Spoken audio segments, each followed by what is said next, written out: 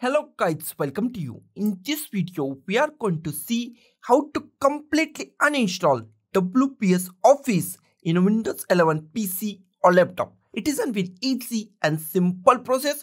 So let's go to our video. Here is my WPS Office and I want to uninstall it. First, WPS Office is open, then close it or exit from the WPS Office. After that, on a start, go to the start. In start, type control panel. Click on the control panel. In control panel, find programs and features. Click on the programs and features.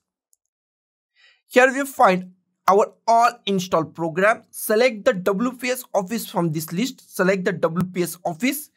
And on the top, we find uninstall and change. Click on uninstall and change. Click on the yes.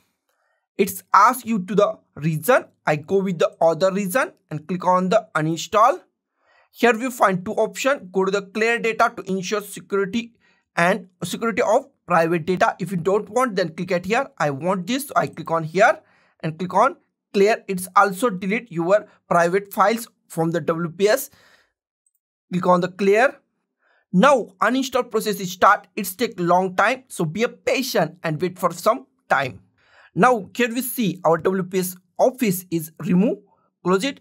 From desktop, our WPS Office is also uninstalled from our desktop. So guys, this is the simplest way to completely uninstall WPS Office in a Windows 11 PC or laptop. So guys, thank you for watching this video. Don't forget to like, share, comment on this video and don't forget to subscribe the channel. Thank you guys.